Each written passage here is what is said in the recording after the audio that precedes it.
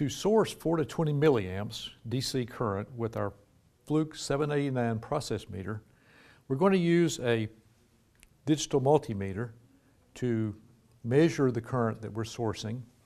And we're going to, if you'll notice, everything that has to do with sourcing is in orange.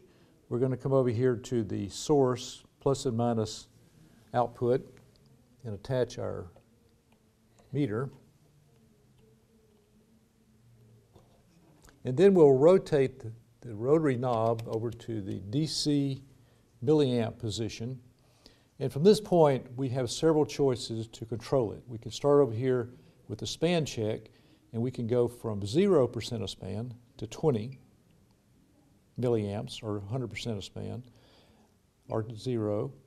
And then with these three, we can do 25% of span, coarse, or fine adjustments.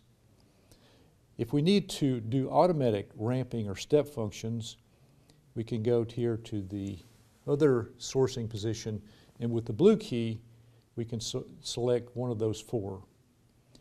And that's how we source 4 to 20 milliamps DC with our 789 process meter.